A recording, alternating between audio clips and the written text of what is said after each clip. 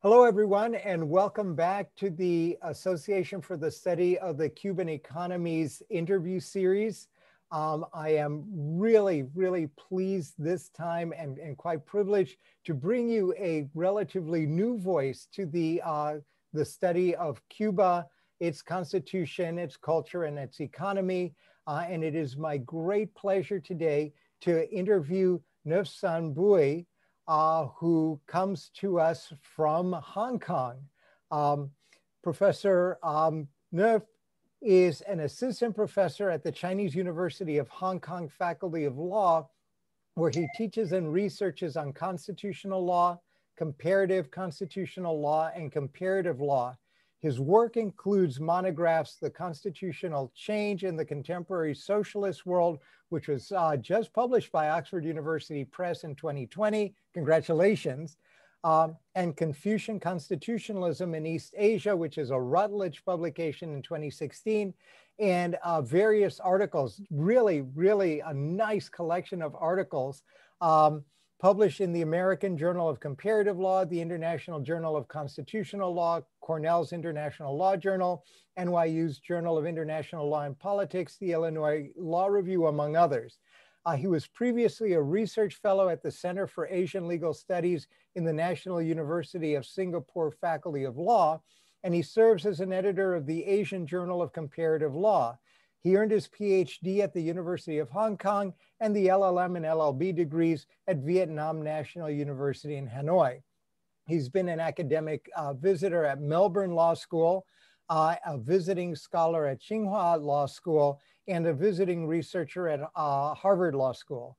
Today, we will speak with Professor Ngọc about his fascinating work on Cuban constitutionalism and, interestingly enough, picking up a strand of the conversation we had in our recent interview with Jorge Dominguez on its connection with emerging trends in global and internationalist constitutionalism.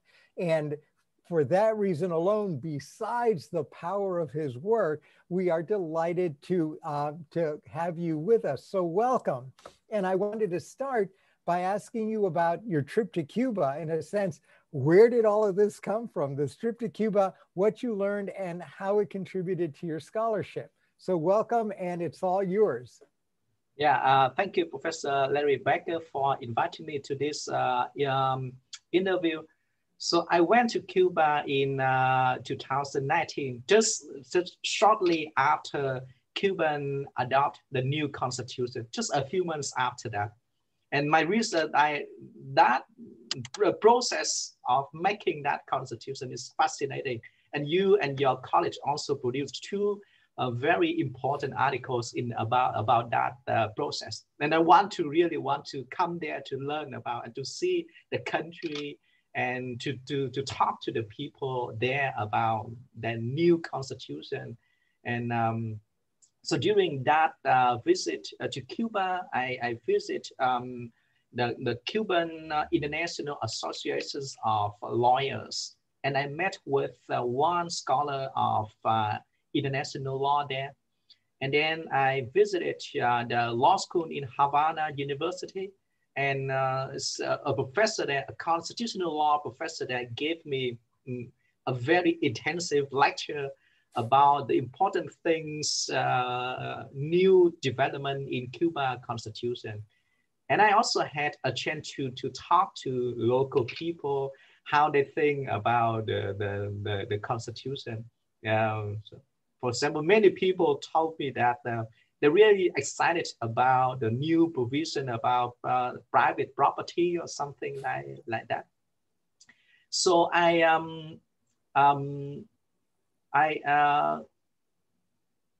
after the visit, I think I need to do two things about Cuban constitution.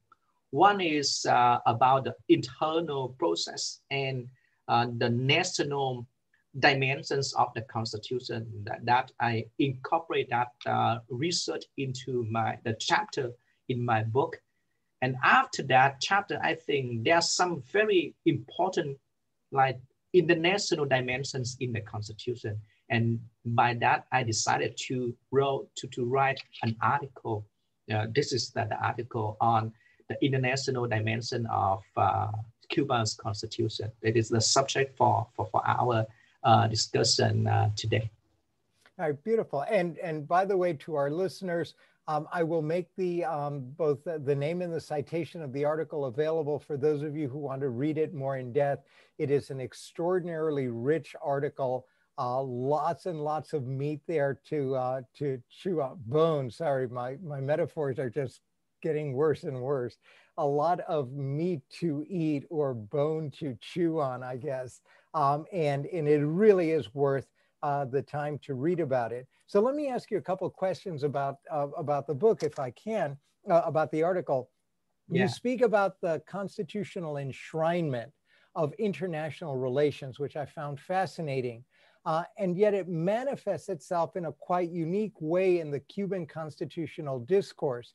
And I'm particularly curious about the way in which you look at that enshrinement of international relations within the context of Cuba and in the principles that you identify: international amity, independismo, anti-imperialism, and the like. Because in a sense, when you look at Cuban internationalism in its constitution, it looks, at least to some people's eyes, as somewhat deeply embedded in the national and historical context of Cuba, and therefore would be very different, for example, from Vietnamese internationalism or Chinese internationalism in their constitution. So I was wondering if you could explain what's unique in this respect in Cuban constitutionalism and how it kind of either aligns or supplements or adds to the similar impulses elsewhere.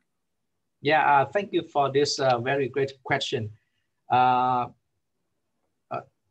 This unique in two things. One is the form, and another one is the substance of that principles of international relation.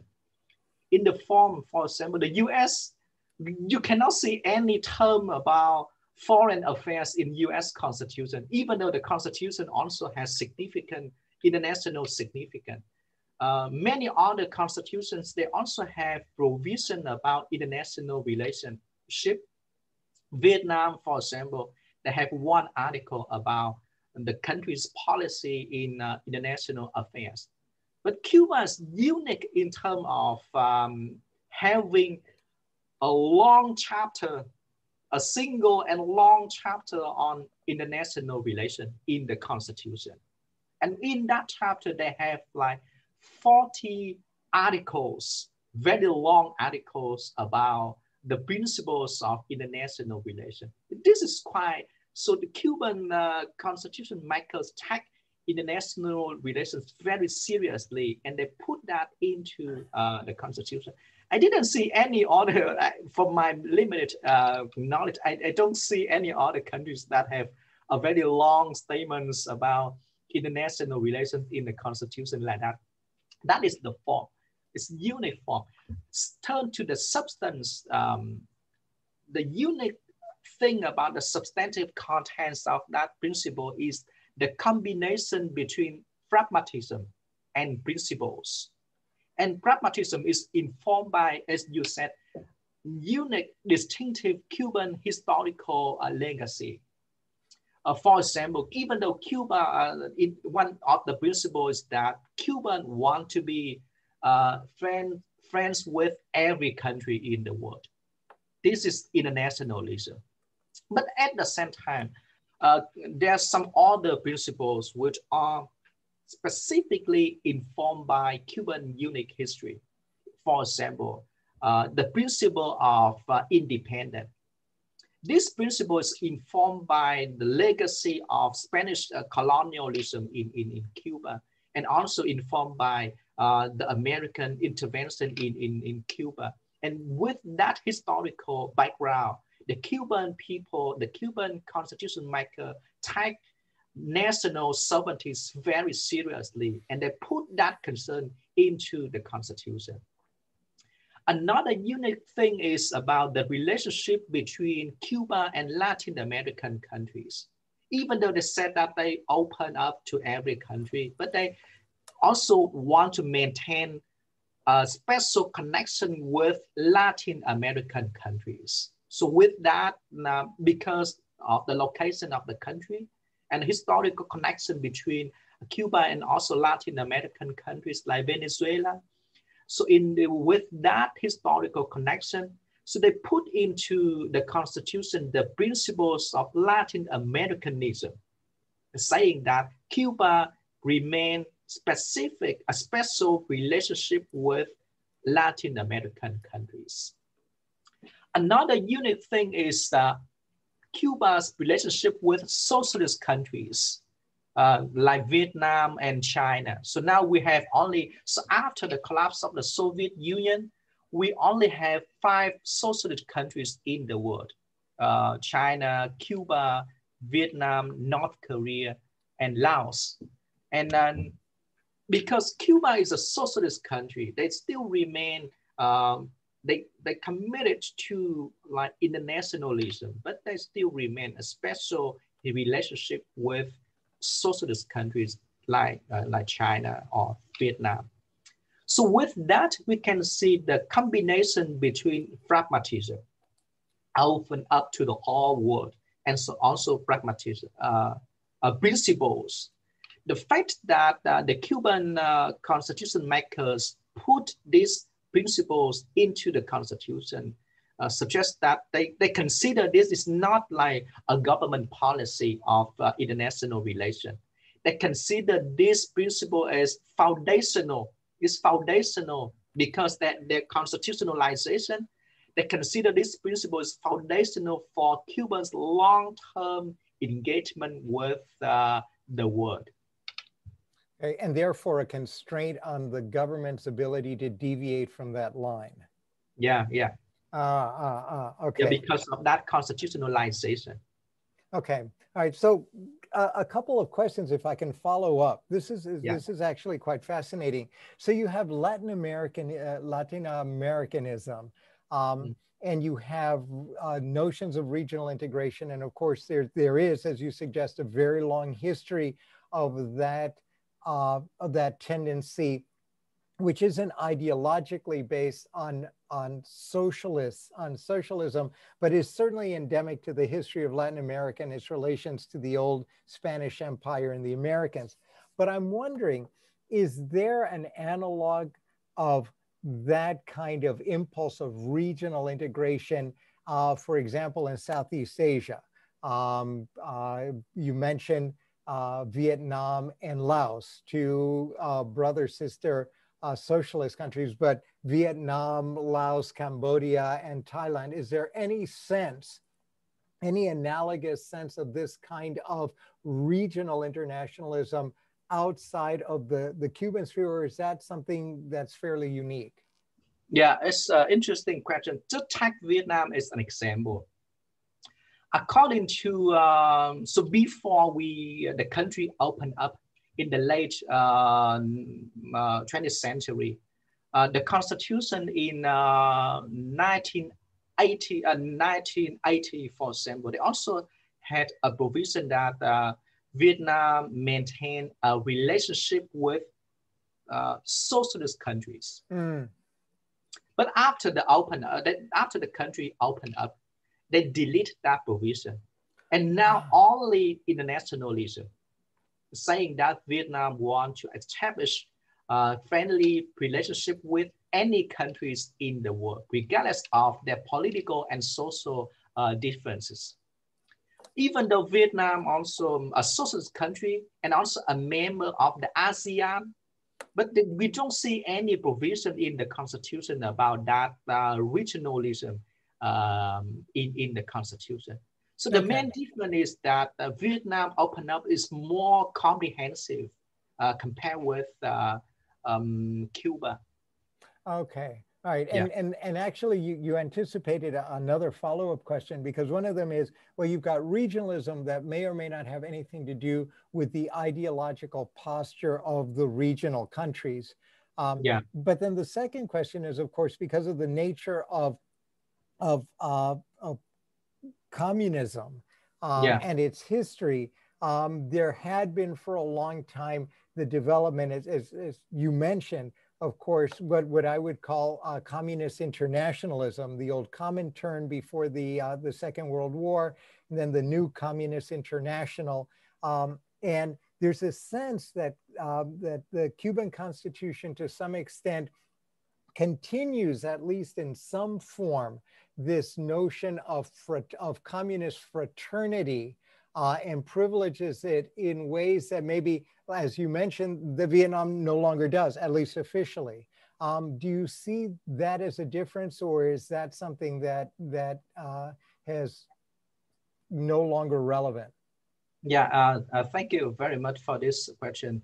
As you mentioned in your article about Cuban's constitutional law, Cuban constitutional development is still strongly informed by the achievement during the revolutionary period. Cuban revolution led by President Fidel Castro. And after that revolution, the social, economic, and political system in Cuba seems to be more stable. Vietnam is different. Vietnam is different. The countries, so after the revolution to overturn French colonialism, so the country engaged in two other wars with French and then America. So the North follow like socialist system, and the South follow like the capitalist system. The government system is different. So only after unification so that way we have like a unified political system informed by Marxism and Leninism. But when we unify the country, we also very internationalist, open up the country to different countries in the world. So the founding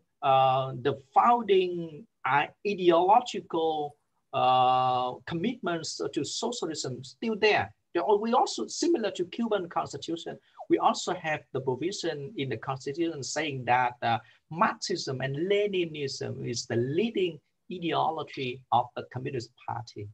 But because of comprehensive internationalism, there's a different dimensions compared with Cuban in this sense. I mean, Vietnamese internationalism is more comprehensive than Cuba. One specific example is recently, just this year,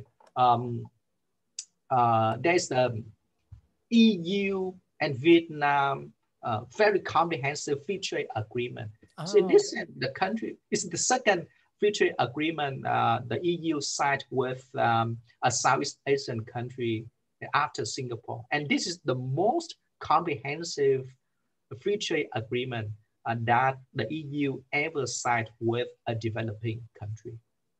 This is the signal of Vietnamese internationalism. That's right. But and also in that context, Vietnam has significantly more economic muscle right now than Cuba does. And you've got well over like 120 million people in the population of Vietnam, which is significantly more than, I guess, the 11 million people that is the population of Cuba. But still, you're absolutely right. The nature of the internationalism is quite different in places like Vietnam than it is in Cuba, and that in that case, context really matters, and it's managed to survive within the formal structures of the Cuban Constitution itself. Now, here's a question. Do the provisions, the internationalist provisions in the constitutions of Cuba as well as Vietnam, and the answer may be different depending on which one you're looking at, do they also bind and become part of the basic line of the Cuban and or the Vietnamese Communist Party? That is the party and the party leadership also bound by the internationalist principles within the Constitution? Because I agree with your argument. They also bite both the party and the government, because the Communist Party, similar to Communist Party in Cuba or Vietnam, they are not separate from the state. They are an internal part of the polity, according to your theory. So normally the party will decide that the basic or fundamental principles of any important policy. Even so, the incorporation of that international principles into the constitution is not merely decided by the state. These are also basically decided by the Communist Party. You can only incorporate that into the constitution if the party agreed for you to do so. Okay, so in this sense, the party is also under the scope of that principle. Okay, and that makes sense, because in a sense then, in both constitutions, these provisions are both ideological and normative. They represent, okay, they represent both the will of the holders of political power, as well as the popular power represented in the Constitution itself. All right, excellent, excellent. All right, very interesting. All right, let me move on a little bit to another part of the article, which I found just fascinating. And for me, one of the most interesting aspects of the article touches on the enshrinement of constitutional internationalism in the form of human rights, climate change, and for me, most crucially, in the context of foreign investment, which raised quite a number of eyebrows, at least on this side of the world. And I was wondering if you could elaborate the arguments that you made in your article about this constitutional internationalism in the context of human rights, climate change, and foreign investment. Yeah. So that's three news developments in the Constitution. Is fascinating, and I am in the article. I try to explain why they incorporate that provisions into the Constitution, and I also try to anticipate like the future effects of that provisions in Cuba constitutional politics and law. Human rights, for example, is quite important. Three things about human rights. First, the Constitution has a new provision about human dignity. We didn't see that in the previous Constitution. They consider human dignity is supreme value of human being. Second, they exactly use the term human rights. And this is the first time the term human rights appeared in Cuban Constitution. This is the ideological dimension. In terms of specific rights, that compare with the previous Constitution, the new Constitution has like 10 new rights, including the right to life and right to private privacy, and the right to marriage. So the new right. So the thing is why they have that new development. One reason is because of new vision about international law, human rights law, under the new leadership Castro, which is different from President Fidel Castro. So in 2008, under the new leadership, Cuba signed two important international human rights documents on political rights, and then another one on social and economic rights. So the ratification of new human rights treaties provides the condition or incentive for local constitution maker to constitutionalize international human rights commitment. Another reason is because of foreign governments and international organizations like Human Rights Watch. They criticize human rights situation in Cuba. So Cuba incorporates human rights in order to send a strong signal opposition to the outside world that no, we respect human rights. So this have the signal function. This is my explanation about the human rights provision. Climate change is quite another important development. I think Cuba is the last country in the world to have a climate change clause in the constitution. Before Cuba, there are like 10 other countries, and Cuba may be the 11th country to have that clause in the constitution, which recognize the danger of climate change to human being. So why Cuba incorporate that one into the constitution? One is because of the local condition. Cuba was also affected by climate change. So there are storms affect both sides in Cuba and also in Florida. Cuba suffered that effect of climate change. So they incorporate that into the constitution basically that provision, I think, has three functions. One is to send a signal to the community, the global community, that Cuba shared the same concern with the global community in terms of environmental protection. The second thing is that that provision provides the base for Cuba to implement their international environmental commitment in domestic law. And finally, that may provide the base for the engagement with other countries like the US, because Hanover and Florida was both affected by climate change. The storm, for example, in 2017, a big hurricanes, they also affect the hurricanes, both sides of the countries. So I think that may be the base for the two countries to engage in dealing with the effect of climate change. Finally, in the article, I also discussed foreign investment. This is quite new development. It's quite unusual development for Cuba because they are committed to reservation of socialism at the same time, and then to open up to a capitalist investment in another side. This is quite unusual. This is quite new development for Cuba.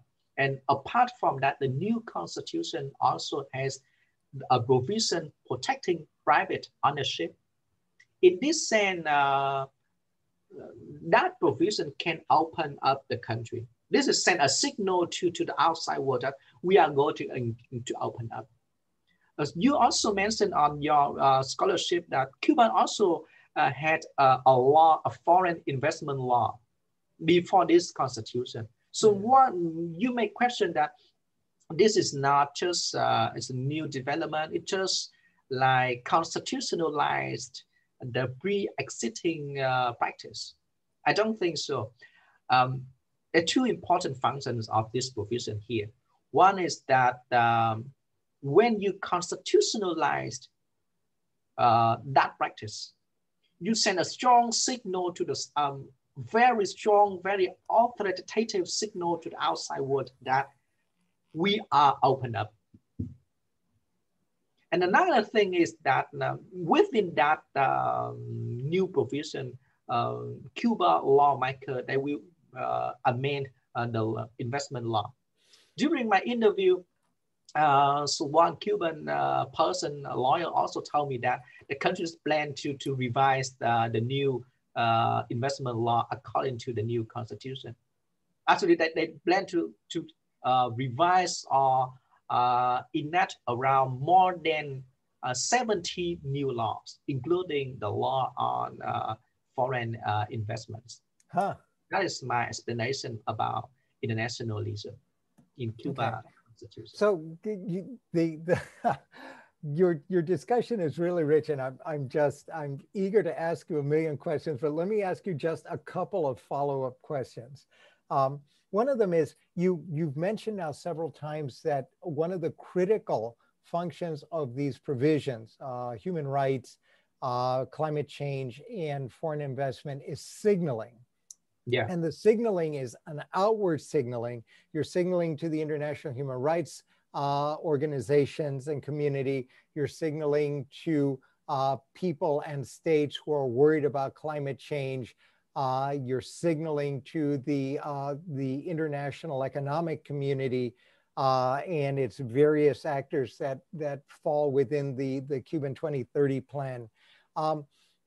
These outward signals are interesting, but might the Constitution also have been signaling inward to the Cuban people with respect to what they ought to be able to expect from their government as well with respect to each of these things? Yeah, I agree. They signal to both domestic and international audience.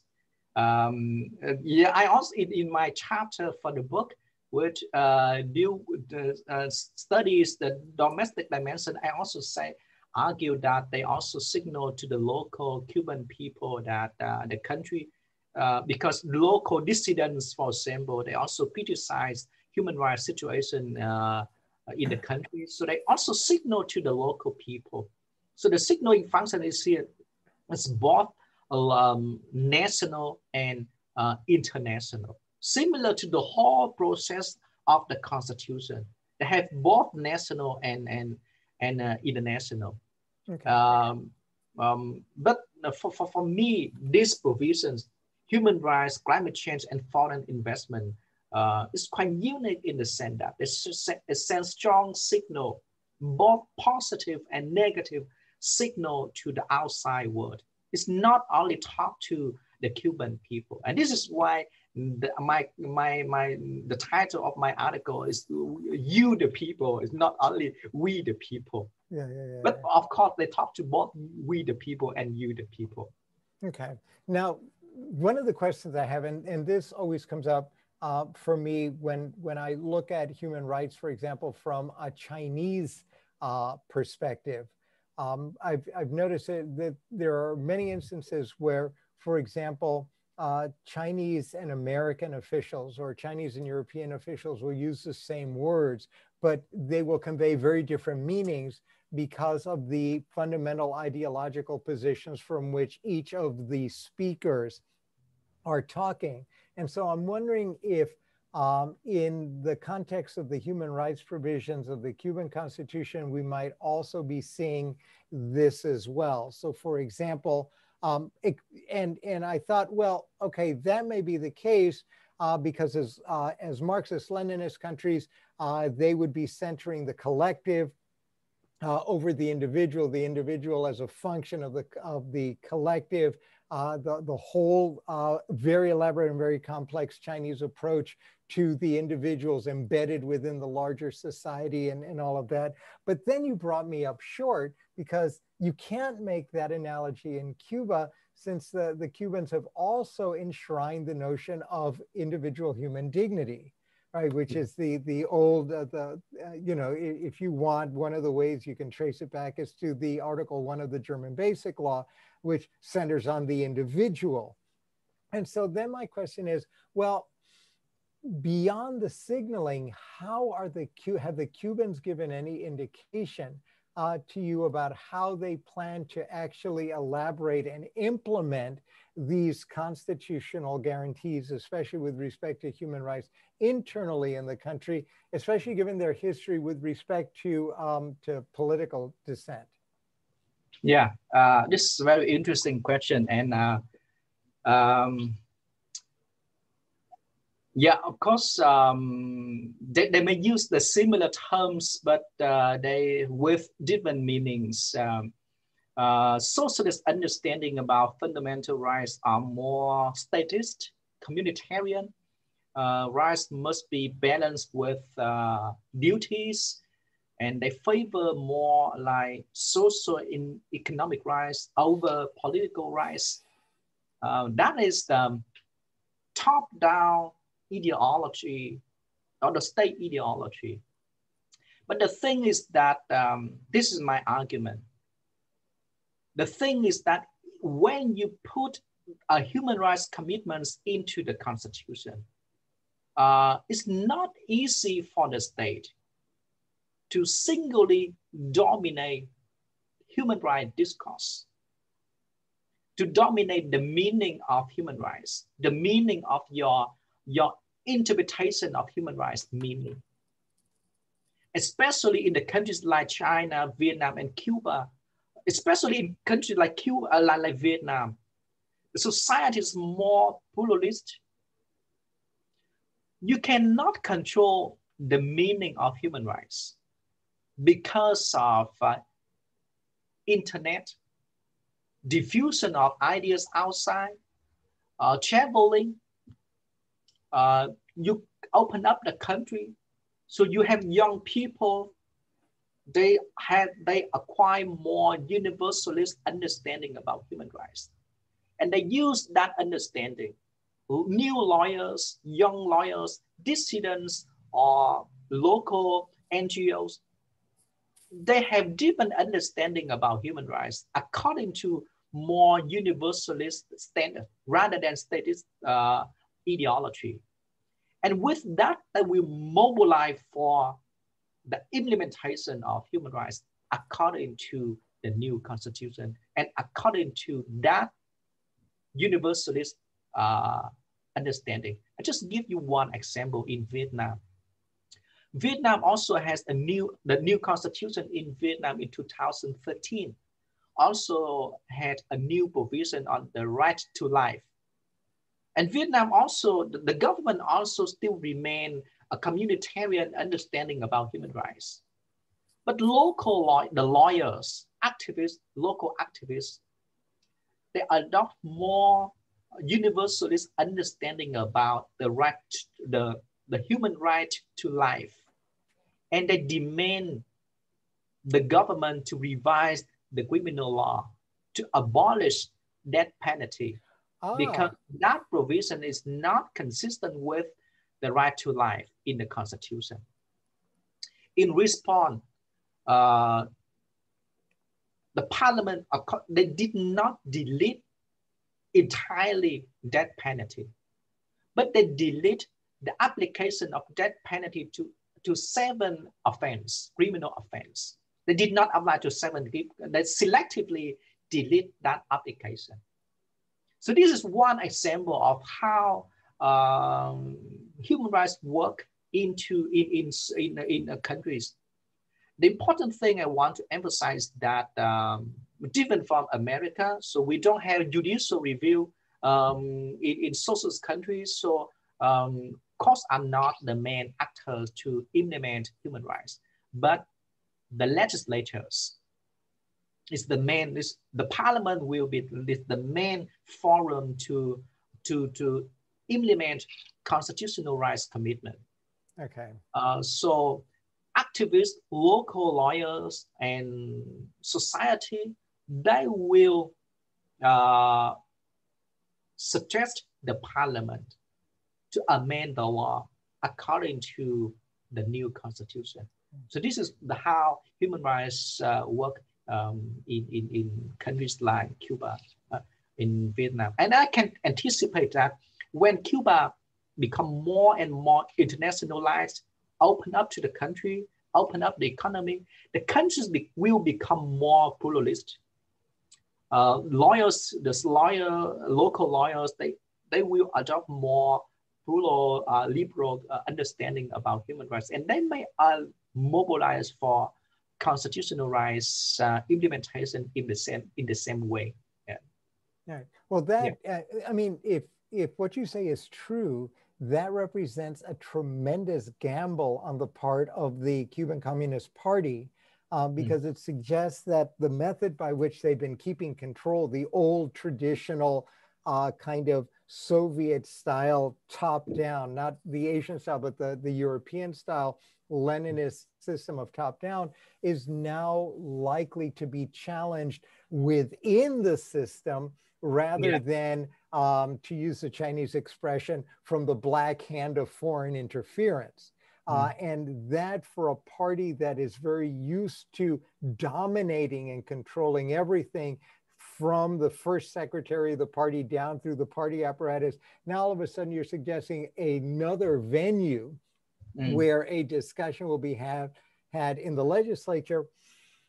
Yeah. It'll be interesting to see how the party actually reacts to the possibilities of pluralism within the governmental system that they themselves have created. Yeah.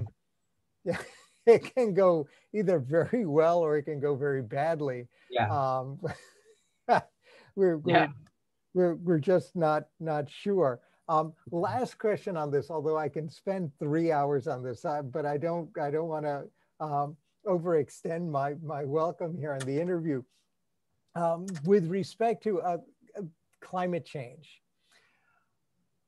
to what extent has Cuba limited its ability to engage with other countries on climate change by having constitutionalized the objective in the form in which they've adopted it? Is this from a constitutional perspective, does this over limit the ability of the government to be flexible, or is this a good thing? I think this is a good thing because the provision in the Constitution is not specific. It's very general. It just said that the Cuban recognized the threat of climate change to human being, and they just said that they committed to work with the global community to deal with that climate change. So this is very general. So it's opened a very general framework for Cuban to engage with maybe foreign countries and also international bodies in this one. So because this is the principle, it's not a policy. So it's very foundational and general. All right, but here, let me follow up on that. And this is where I was coming from. So they adopt the provision that effectively prioritizes climate change. They do this after the party has adopted the 2030, their 10-year plan, their 10-year economic plan, right? And all Marxist-Leninist countries will have one of these plans. The plan did not prioritize climate change in the way in which the party and the state apparatus were meant to review applications for either foreign investment or for national development along the priority lines, infrastructure, tourism, pharma.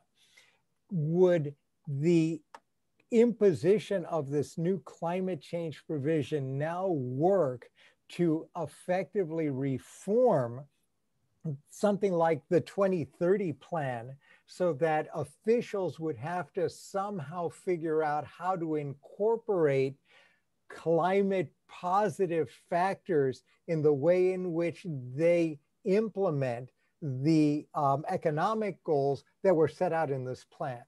Is it going to be that far reaching, or is it still more just principle that won't have an application?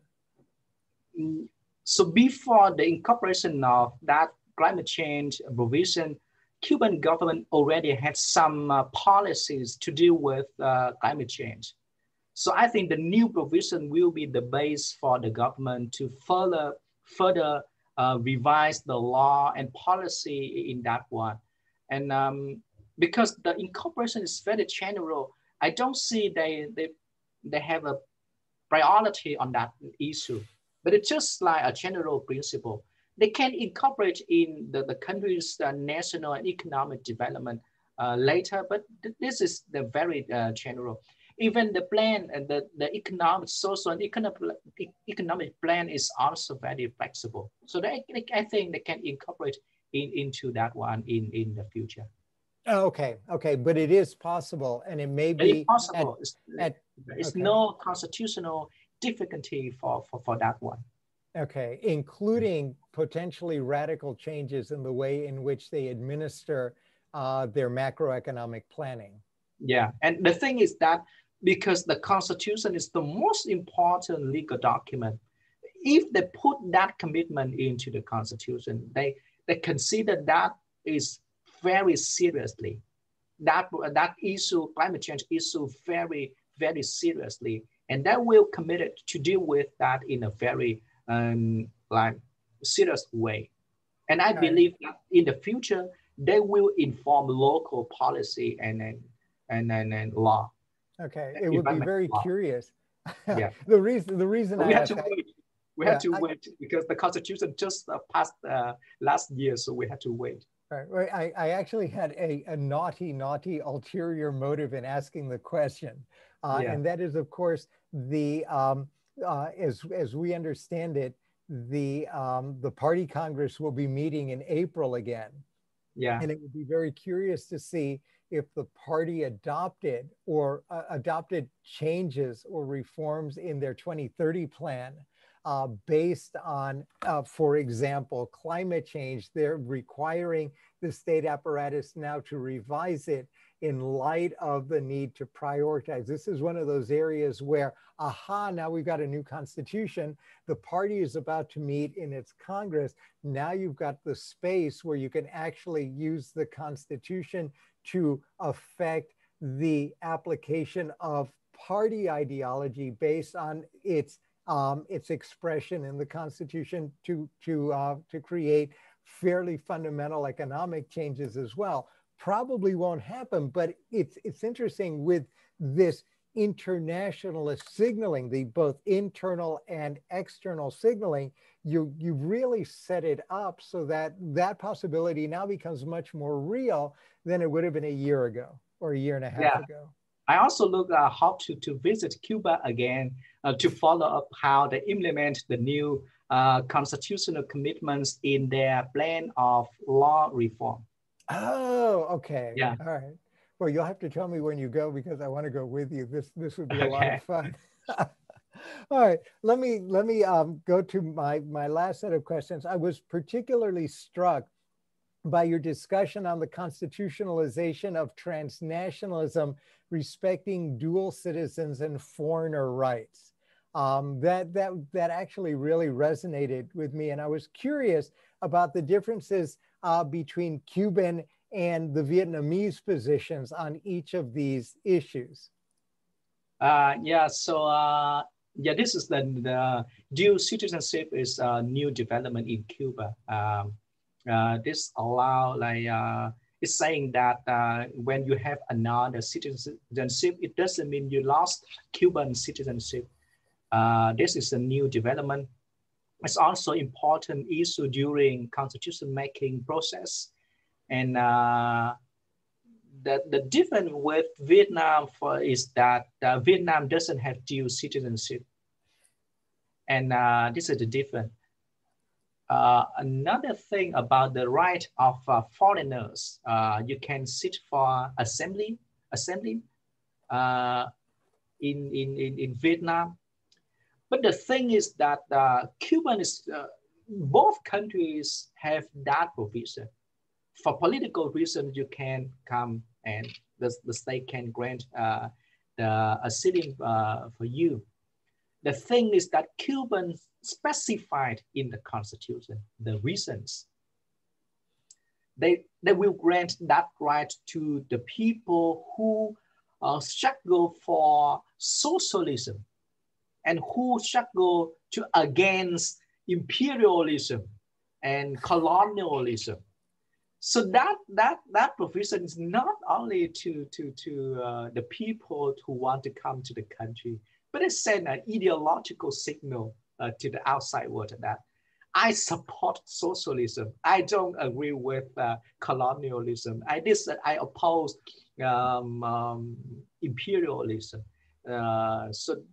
So that provision is not about the right, but also an instrument for the Cuban government to signal their ideological commitment. So this is the difference between, and this connected to our very first question about the constitutionalizations of anti-imperialism and internationalism and socialisms in Cuban's constitution.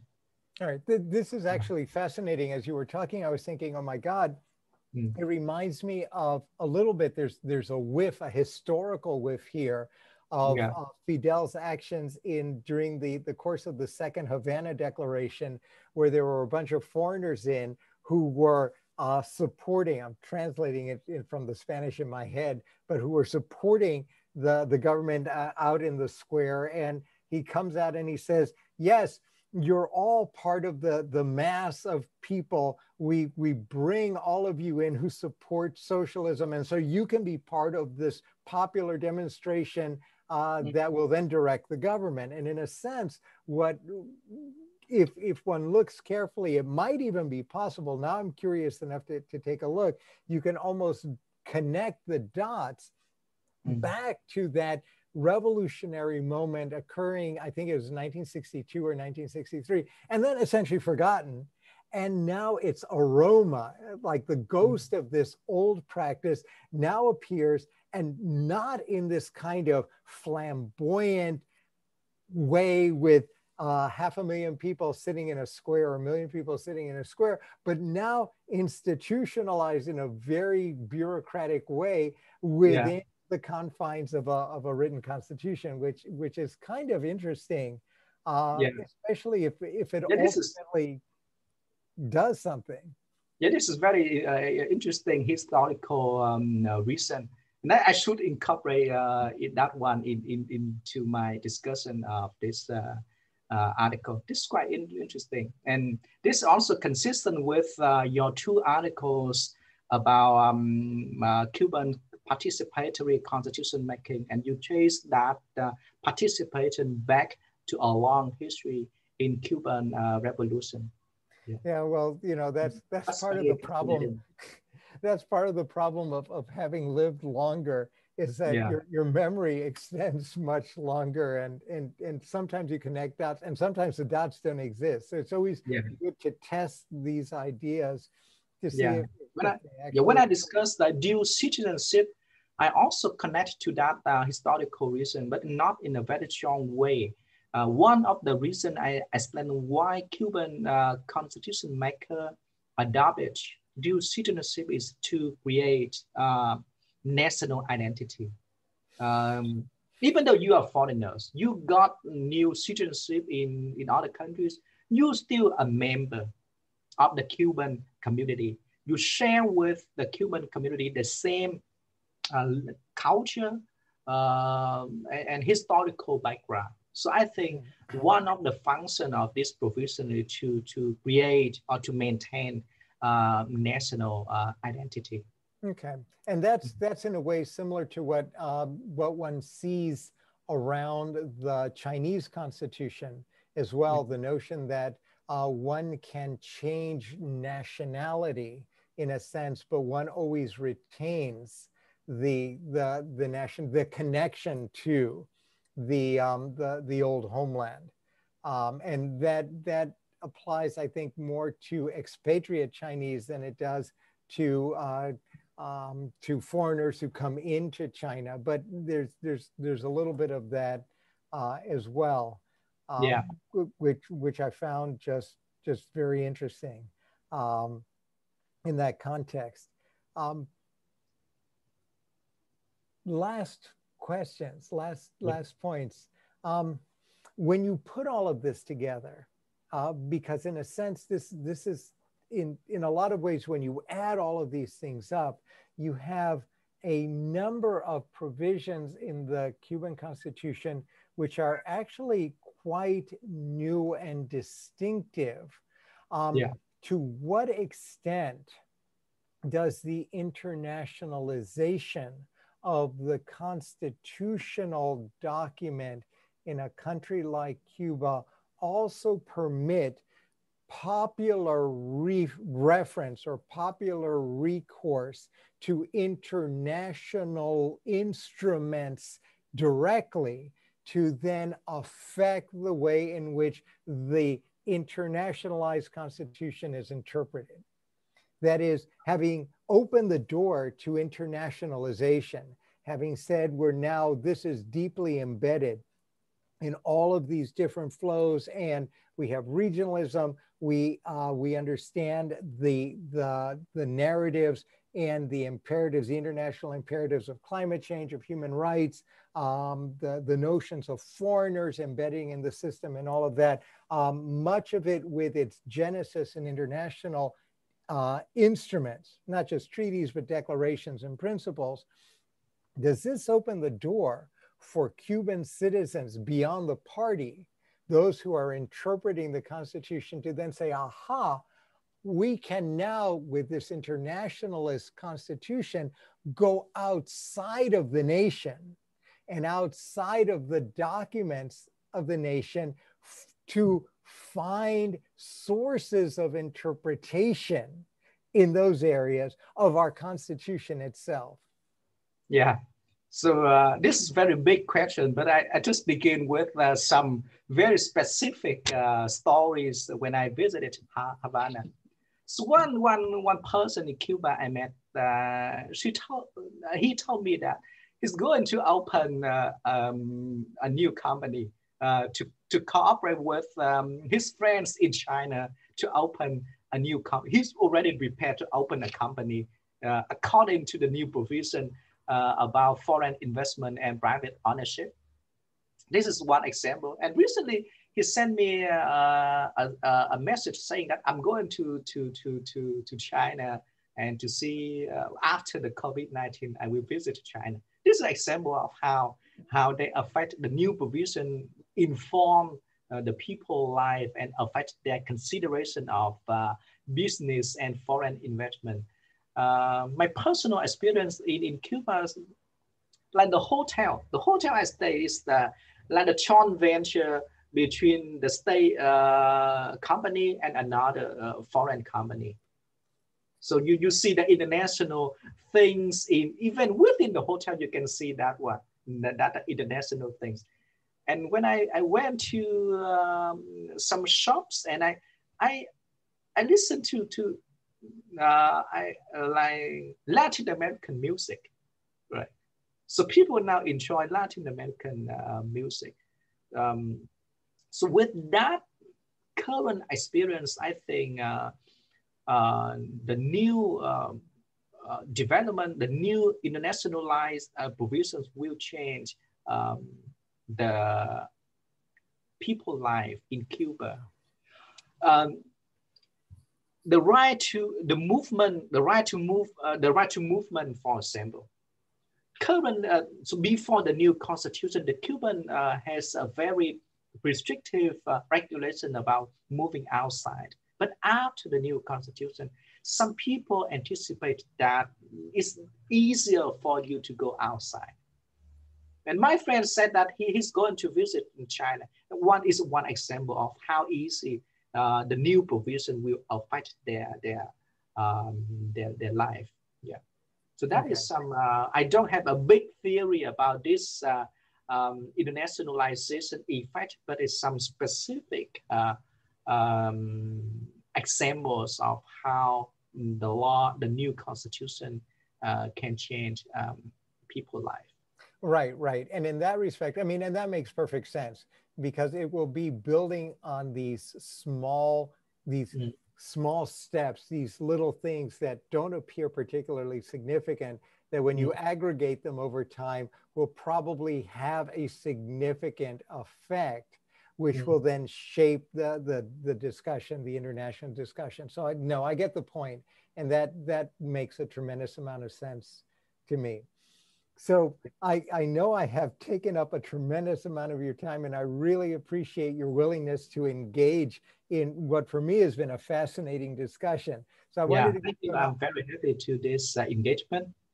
And so I wanted to give you an opportunity, last words, last thoughts that you might want to share with our listeners.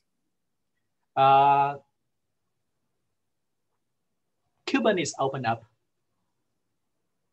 The Cuban government is open. Cuba is open up to both. I don't know the comprehensive, whether comprehensive or partial open up, but Cuba is with the new constitution. Cuba is now open up to their citizens and also open up to the outside world. And look forward to that the country's opening. All right, beautiful. Well, Sir, thank you very, very much for an incredibly engaging and informative conversation. For our listeners, I highly recommend the article. It is really worth reading. You will get a lot out of it. Thank you so, so much for the conversation, and I hope that we will be able to do this again.